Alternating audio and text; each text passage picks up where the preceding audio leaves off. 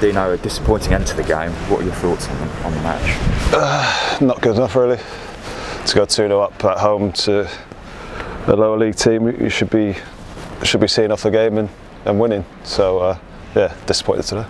The old adage is that goals change games, and it's fair to say that goals changed this one. How much did that first Hartlepool goal impact on the momentum of the game?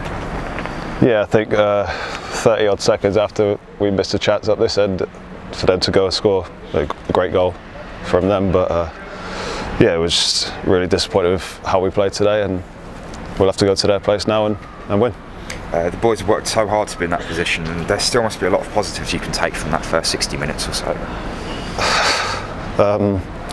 Yeah, I suppose so. We obviously got the 2 goals and things like that. But it's hard to look back on that game and take too much from it. But we're still in the hat, and we've got a chance to go to their place and win. Yeah, how important is that chance to right what's happened today when we go to Hartlepool later in the month? Yeah, definitely. We want to be in the 3rd round, so we've got to go there and play better than we did today. Still in the hat for the 3rd round draw tomorrow. What could a big tie do for the club? It's everything really. This club needs it.